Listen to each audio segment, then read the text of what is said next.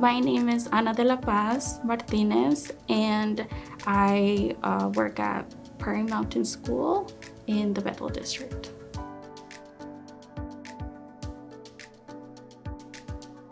To be honest, I didn't know I wanted to become a teacher. I had many careers that I wanted to go for as I grew up, and it changed many times.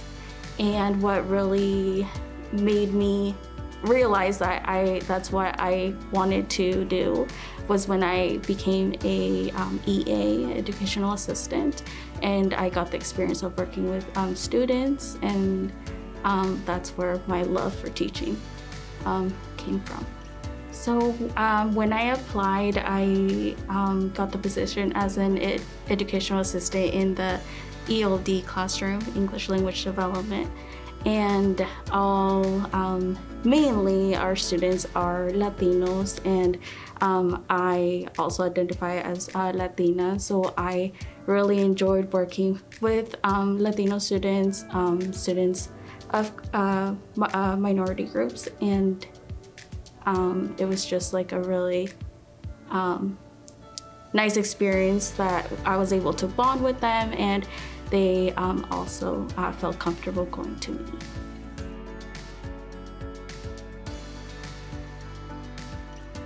I always knew I wanted to get higher education. I just didn't know how I was going to get there.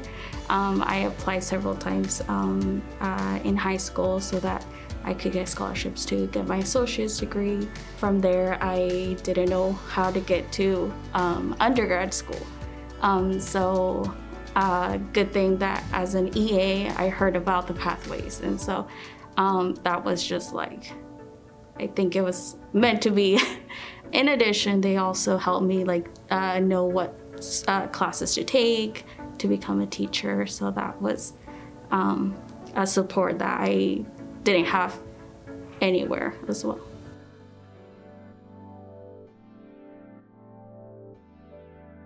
I believe it has made a huge impact. Students come to my classroom and they feel comfortable speaking. They raise their hand, participate, and I think that has encouraged them to do it in their classrooms and be able to talk about their culture, speak in their own language, and I highly encourage them to as well, and to continue reading, speaking in their own language.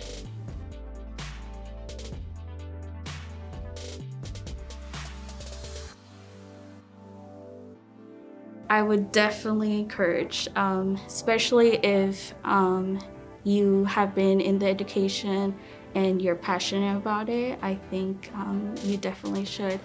If you've never worked with students, then definitely try to volunteer, get an educational assistant position so that you know for sure that you want to become a teacher, because it's a big job.